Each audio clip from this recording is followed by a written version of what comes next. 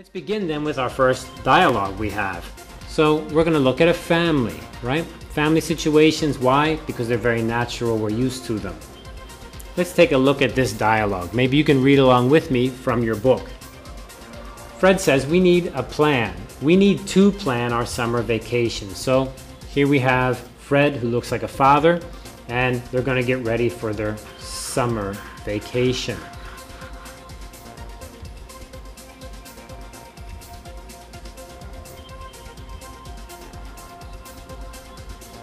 Jane says, I don't want to wait until the last minute like we did last year. So here we begin with a negotiation context or situation. Fred and Jane, mom and dad, husband and wife.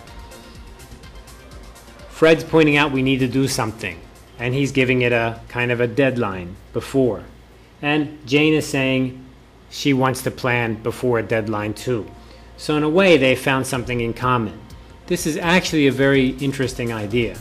You cannot have a negotiation unless you have at least two people who have something in common. And here we have that. Fred and Jane both want to do something. That's a key point. Fred says, we couldn't even get a hotel room. He means last year they waited too long. Everybody, or every place, was packed. That is a special reason to plan ahead.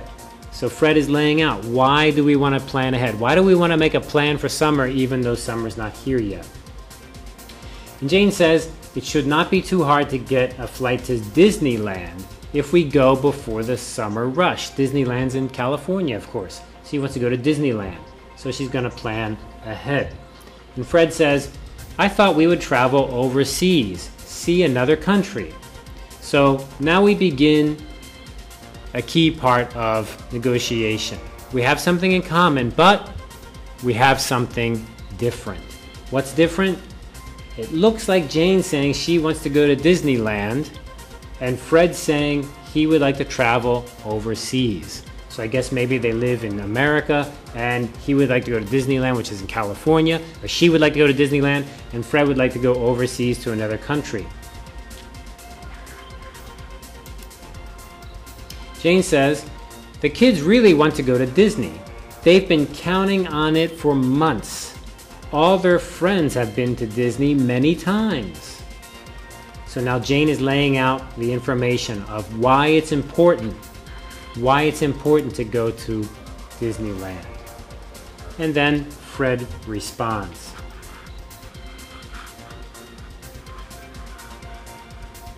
Fred says, I know. But traveling overseas will give them a chance to see another culture, really learn something about the world. So now we're developing two positions, Fred and Jane. They both have something in common. They want to go somewhere for the summer. They want to plan ahead. They don't want to wait till the last minute. This they agree on. So they do agree on something. If you agree on nothing, you cannot negotiate.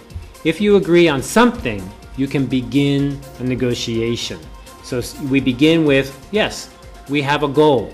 This goal is almost the same, but now we find out in this goal, something is different. In this case, quite different. This is going to Disneyland or traveling overseas for vacation. Jane says, I think everyone would like to just rest during their vacation. Go to Disneyland, you can rest. Stay in the hotel, you can rest. Go on the rides, take it easy, have fun. Fred says, that sounds inflexible. You mean we can only rest on our vacation? We can't learn anything? Now Fred is kind of fighting back. You see, he's saying, well, I don't agree with you. What do you mean you can only rest? That might not be good. And Jane responds, that is not what I mean. Of course, we can do both. I am flexible. Why does Jane say she's flexible? And why does Fred accuse her of being inflexible? Because in a negotiation, we have something in common and we have something that's not in common. It's important for us to try to make the thing that's not in common come together. Somehow find something we can agree. That way, we can solve our disagreement. We can come to a conclusion. If I say you're inflexible, that means you are not willing to change. If you are not willing to change, then we cannot move together. So Fred is using this to kind of accuse or say that Jane is doing something wrong, inflexible. Jane says, no, she is flexible. She can change her mind. She says so. We shall see if she really does.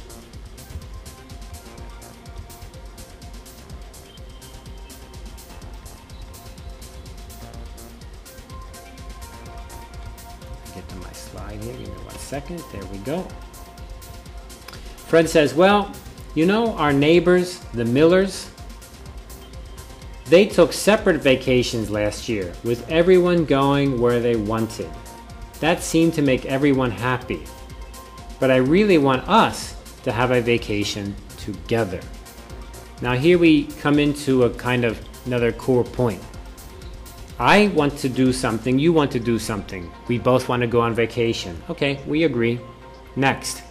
I want to go overseas. You want to go to Disneyland. We disagree. What's one way to solve this?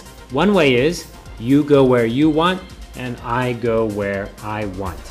If you go where you want and I go where I want, I'm happy and you're happy. So this is a real negotiation strategy. It can lead to a conclusion of you do what you want, I do what I want, I'm happy, you're happy. However, we can see that Fred isn't really so happy with this idea. He would rather go on a vacation altogether. Jane says, I agree. Separate vacations wouldn't be the same as a family trip. The bottom line is, if we don't go together, then I don't want to go. So here we have Jane giving us a bottom line. In your negotiation, the bottom line means I will not change this. This is the least I must have in order to conclude this negotiation. If we want to have a negotiation, you must at least give me this. This is my bottom line. So bottom line is really a key idea.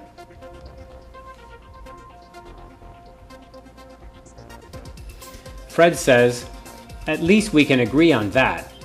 Can't we find some kind of compromise? Maybe we could stop at Disneyland for a day or two on our way to another country. So here, Fred is trying to give a compromise. Can't we have a compromise? Can we do a little bit of what you want and a little bit of what I want? Remember, one way is you could do what you want, I do what I want, we don't come together. Or maybe I can do a little bit of what I want and a little bit of what you want. That's called compromise. Jane says, that's a good idea.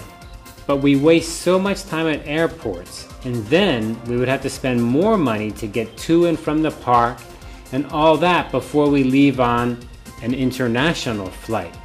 To be honest, I think we would all be tired out already. Fred says, I just don't know what we can find that is in the middle that can make everyone happy. In the middle.